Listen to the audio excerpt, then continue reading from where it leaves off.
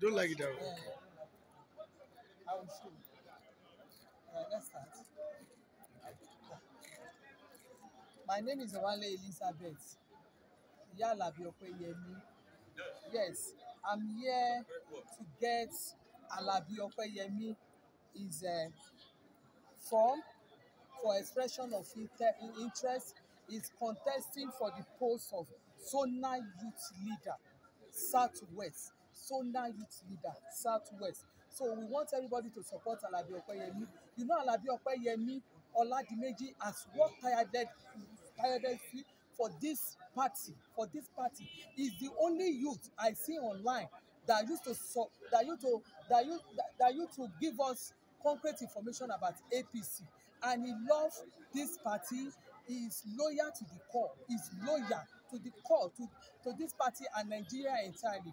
He used to defend this country. Come rain, come shine. So Alabi Opeyemi is here today. He gets his form.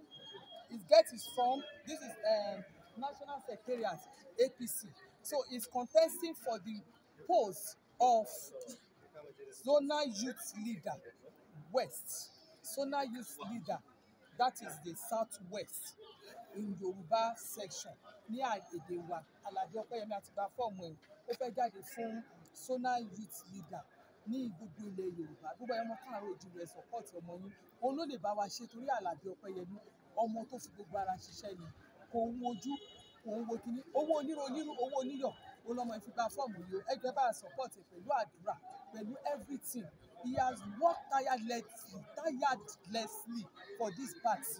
So mo believe pé ọmọ yìí, he deserve it. That is why I'm here. You can see me, I'm in Abuja live and direct. So ẹ̀yin ẹ bá fàdúrà àwọn lọ́wọ́ dáadáa. Kẹ́ẹ̀dẹ̀ ẹni tó bá tún fẹ́ bá wa tún ṣó ti yé yín, ẹ jọ̀ọ́ ẹ contact mi tàbí ẹ contact Alabi. I love you. God bless you. Àmọ́ yóò ní ṣe hàn ní dààmú. Ẹ jọ̀ọ́ ẹ bá mi record gbogbo ẹ̀jẹ̀gbẹ́ oníkan pé National Secretariat làwà ṣe rí wa o. Alabi Opeyemi is the only one that can do it. So God bless you all right. You want to really do that? What is that? Zona, Southwest. Alabi Southwest. Post that one.